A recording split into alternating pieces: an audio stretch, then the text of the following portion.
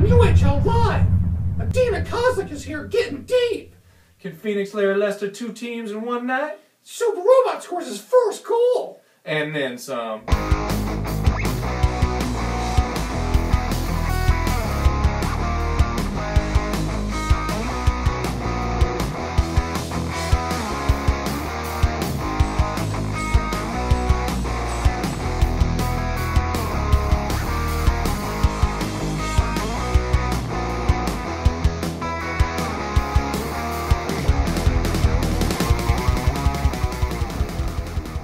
Hello, and welcome to UHL Live. I'm Resideux, and this is Mark Buck. That's me.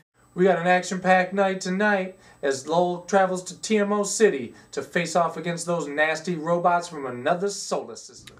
The top 2 teams in the Cybertros Conference were ready to do battle. All that was at stake was their #1 spot. And they came out of the gate shooting like Secretariat on smack. Blackwood was quick to score on Jake Meekoff. Why's he gotta be black? 'Cause that's his name. Now, not to be outdone, Conrad Vinema came down the ice and shows the robots that human willpower is better than a motherboard any day. Then off the very next face-off, Vinema does it again. Hot damn, we got ourselves a shootout. Indeed we do. Now, with their robot pride at stake, the Death Strike returns volley and ties the game at 2. No diggity. Now, the big booty strikes back as Adriana Burns smokes one by Jake Meekoff. And when he says big booty, he means juicy in a good way. Now, that is 5 goals in this first period alone. Would these teams have any scoring left in them for the rest of the game? Bet your vast deference they would. Trisha Covington deflects a shot from Nightmare and ties the game at 3. She is third in the league for Rookie of the Year honor. Yes, but after a penalty taken by that same rookie, Lowell scores again. This time right after the face-off, Luciola comes and snatches the puck from the scrum. That's right, he pounced on that puck like Paula Deen donut dipped in catnip. Lowell once again has the lead. Looking to pull away, Tanya Shepard adds another goal. This puts Lowell up by 2. That's 8 goals and we are only halfway done with this game. We move to the third, but the score is still 5-3 in favor of the Bandits. Not so fast, Dickie. There must have been one hell of a pet talk in the locker room between periods because the robots came out angry. Oh no! Death Strike scores the second of the game. Then comes the game-tying goal from the point. No, the ref is calling it off, claiming it was a high stick. They go to the review booth to make the correct call. It better be correct, or the robot fans of the Thunderdome will feed the refs their own peels. Yeah. We see the replay, there's no question. That is a goal. I hate the TMO. Nonetheless, the ref comes back with the verdict. It's a goal and we have a tied hockey game. Not for long, as Meekoff is unable to pull on the rebound, and Wardo scores. Yes, the robot you love to hate gives the TMO the lead. Not to worry, Lowell still has some fight left in him as Seth Weinberger scores again. This will take us to overtime. Yes, deep in overtime. With under 30 seconds to go, we have a face-off in the TMO zone. Deathstrike wins the face-off and then gets pinned against the boards by Tim Wisniewski. And Wisniewski is able to come out of the scrum with the puck and gets it to Travis Espinosa. He shoots and it's blocked, but Emily Gilson recovers the rebound and passes back to Wisniewski. He sees a clear shooting lane and winds up. And he scores, winning the game in TMO City, thus giving the Bandits the best record in the Cybertros Conference. Now we move to Mexico City, who's hosting the Moscow Rat Monkeys, and this game went just as most thought it would. To spare you the details of this one-sided battle, we switch to the second period. This is where the Smog are already leading 3-0. Jeff Martin gets his first goal of the night. Then it is Dalkey hunting season. There's a lot of bad blood between Martin and Dalkey, so the Smog teammates target Dalkey and treat him like a jailhouse snitch. Don't drop the soap! Then Jeff Martin would get another goal. He's looking for his first career hat trick. And guess what? He found it. Yeah, now the Smog trounced Moscow 8-0, and it looked pretty bad. Look at here as the fans of Mexico City rain the hats down on the ice. And here's a breakdown of the best teams in the UHL. Mexico City trailing only their division rival, the Phoenix Yaks. That is a tough division. Moving from the best teams to the very worst, and Phoenix had the privilege to play 2 of the worst in Paris and Moscow. Yeah, the Yaks have the best defense and the best goalkeeper in the league, and the players on the bench are talking about which colored duct tape they are going to use on the buns of the artists. I'm going to go with mauve. Now, Phoenix goalie Jeff Kaminsky is having an all-star season, allowing only 8 goals in the first 12 games. That is amazing. Yeah, and it got even better for him tonight as the Yaks blanked both the artists and the Rat Monkeys. Double Larry Lester? That might be a first. If I was Buzz Aldrin, I wouldn't want to land on that move. Taped Larry Lester's buns together. Let's move on to learn about our prospect of the week. His name is Jason DeBruin. He is tall and knows how to hit. He'll be a great addition to any team. Yeah, now here's what the scouts have to say about him. He owns a very good shot, UHL speed, and a goal scorer's mentality. He can be an asset if used on the power play. He lacks bulk and strength to win corner battles consistently, and sometimes he disappears for extended periods of time, so he must find a level of consistency. And as we can see here in the rookie or prospect challenge, he does have the ability to get the goal when needed. He looks good. He does. He is a tall motherfucker. Yeah. Now we move to the disappointed BBC City Reapers who are looking to get back to 500. And Super Robot is looking for his first goal of the season. Well, this was embarrassing. Yeah, for the Squirrels. Yeah, Super Robot scores 5 goals against the Squirrels. 5? That's right. Look at it. He's putting that biscuit in the basket like he's the Pillsbury Doughboy's virgin mother. Wow. Yeah, now look at all those hats fly. Wait. So does that mean that the Pillsbury Doughboy is Jesus? Well, I've heard things. I don't know. All this riff-raff. Look at that. He abuses him like a rented donkey on the trip down the Grand Canyon with no snack cakes. I don't know what that means. I don't know what to believe anymore. I can tell you one thing to believe in. Super Robot. He is back and ready with a vengeance. Super Robot, tell us about this offensive explosion you just had. Well, my body, my chassis, is back to 100%. I'm ready to move on and start helping this team win again. I can guarantee you this. The BBC City Reapers will not lose again this season. You can make a book on that, my friend.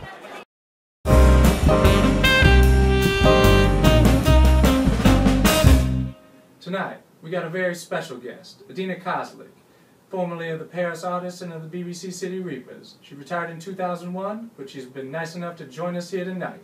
Let's give her a warm welcome. Welcome. How you doing? I'm doing just fine. All right, now you retired in 2001 with 293 goals. I don't know, but 43 goals in 18 games is hot shit to me, right. So go ahead and bring it, babies. It is. That is the hot shit. Now, you focusing on your own business. Now, tell me a little bit about this business. Well, since I left the league, I stumbled onto the Buddhist path, and that sort of led me in a lot of different directions, and it started to bring some deeper insights and things that I thought I needed to be aware of about our world, and all the lessons I learned, playing in the league, I sort of took with me into my now lived experience. And, what is this Buddhist thing? I kind of know about it a little bit from storybooks and things of that nature. Isn't it just a fat, bald man that you rub the belly? There are several different depictions of Buddha, yes, and one of them is a fat, bald man. I don't know about rubbing bellies so much, but the Buddhist perspective is taking taking some time to go inside of you and find out what you're best at, and aligning the heart and mind to project an expression that perpetuates what you want to continue doing in your life. Interesting. But to me, it kind of sounds like a cult. It's not a cult. It's a springboard to continue expanding your awareness of how our world works and the connections that we all have. So there's no David Koresh's up in this piece? Not so much Koresh, Waco blowing up things. No, it's actually the opposite direction of that. It's a removal from, even something simple like you and I. We're in the kitchen and I bump into you. If we live in a loving environment, you're not going to want to stab me with a knife. If we live in a non-loving environment, you're going to get pissed off and you're going to either stab me with a knife, which I hope you wouldn't do. I don't know you very well. Or you'll lash out in some other way with anger or screaming at me or pointing. Some sort of removal of your own responsibility, like move your own self into a space where you're not bumping into other people. My level of violence goes up with how many Kodiak Ridges I've had that day. I'm not sure what a Kodiak Ridge is, but it sounds like some sort of drug or some sort that put you in a position to be able to tolerate your world. It's the best beer ever known to man. Do you hurt people while you're drinking the Ridge? Only people's feelings. Okay, that's their responsibility to be in charge of their own feelings, so there's really nothing wrong. I think you're doing an exemplary job. Thank you. Done. Thanks a lot. I do what I can. You know, I'm trying to make the planet better. I'm feeling it. Thank you. Yeah, Thank no problem. You got a site where you kind of explain all of this stuff in more depth that we cannot go into at this point in time. Mm-hmm. It is called bridgenow.me. Mm-hmm. And in the fall, you're coming out with a YouTube channel and a podcast that will be Bridge YouTube.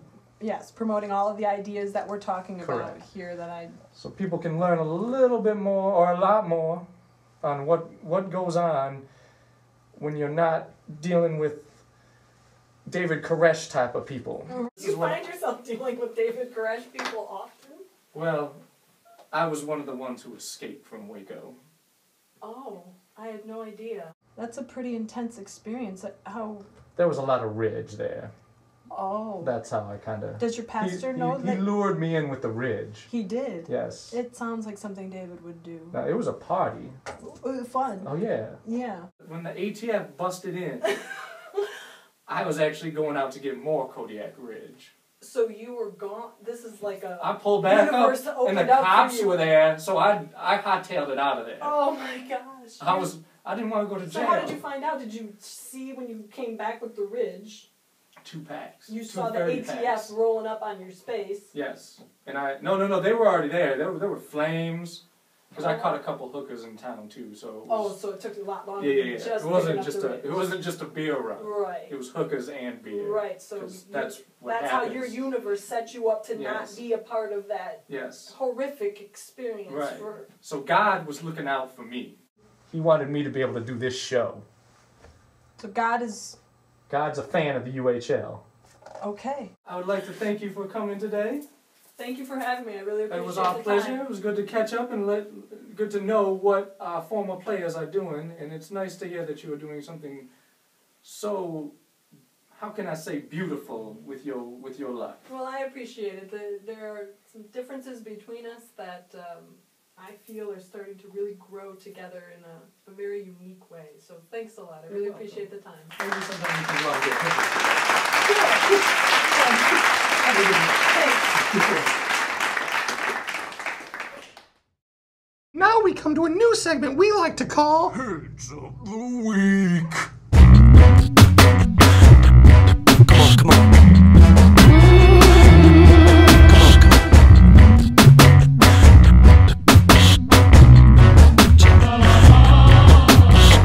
My people gather round and everybody lend your ear. We got so many styles, all of us smiling, shedding tears. Bringing another sound, going all out without no fear. My people gather round, no doubt the underground is here. My people gather round and everybody lend your ear. We got so many styles, all of us smiling, shedding tears. Bringing another sound, going all out without no fear. My people gather round, no doubt the underground is here. See, as a younger lad filled with talent, high in hopes, I had to struggle with facing my challenges alone. Found myself stumbling, trying to balance all my woes. Became a troubled man, walking along a scary road. I didn't understand, how did I wind up in this place? I don't know what I did and don't know how I can escape. I was this week. Make sure you follow us both on Twitter. For Mark Buck, I'm Dick Residue. We wish you the best. Of the best.